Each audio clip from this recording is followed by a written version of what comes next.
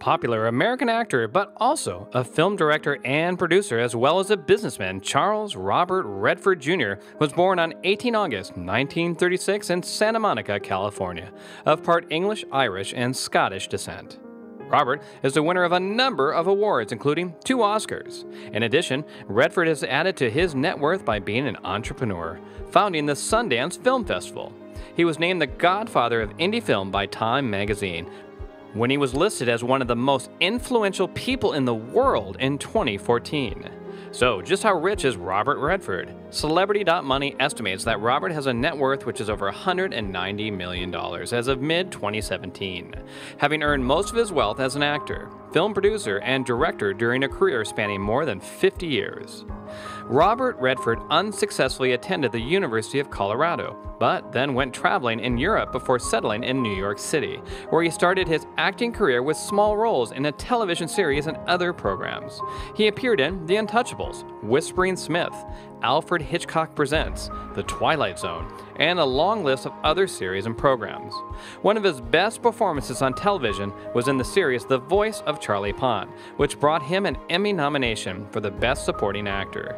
From 1959 till '63, Redford took mostly small parts on Broadway, but had a starring role in Barefoot in the Park by Neil Simon.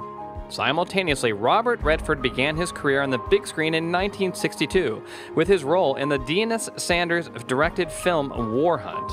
In 1965, Robert Redford significantly increased his net worth with his role of Wade Lewis in the film Inside Daisy Clover, directed by Robert Mulligan, and which made him considerably more famous, and brought Redford a Golden Globe Award as the New Star of the Year actor.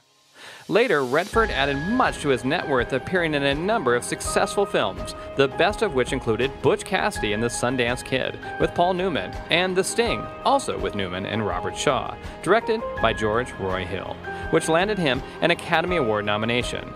This Property is Condemned, The Electric Horseman, Jeremiah Johnson, The Way We Were, directed by Sidney Pollack, The Chase, directed by Arthur Penn, Barefoot in the Park, directed by Gene Saks, and The Candidate, directed by Michael Ritchie, were also significant and considerably increased his net worth.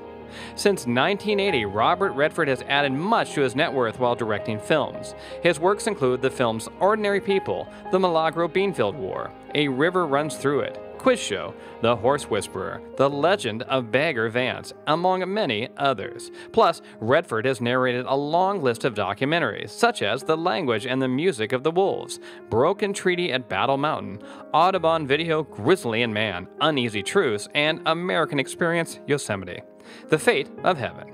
Overall, Robert Redford has appeared in over 60 films on the big screen and directed more than a dozen. For his lifetime achievements, Robert Redford has been awarded by the University of Colorado with an honorary degree, by the Academy Awards with a Lifetime Achievement Award, by the University of Brown with an honorary Doctor of Fine Arts, and a number of other awards, honors, and medals. Robert Redford is still active in the film industry to this date. In his personal life, Robert Redford had 2 marriages, firstly to Lola Van Wagenen from 1958 to 85, with whom he has 4 children. Redford then married longtime partner Sybil Zaggers in 2009, and the couple live in Sundance, Utah. He is a well-known supporter of environmentalism, Native American rights, and LBGT rights too.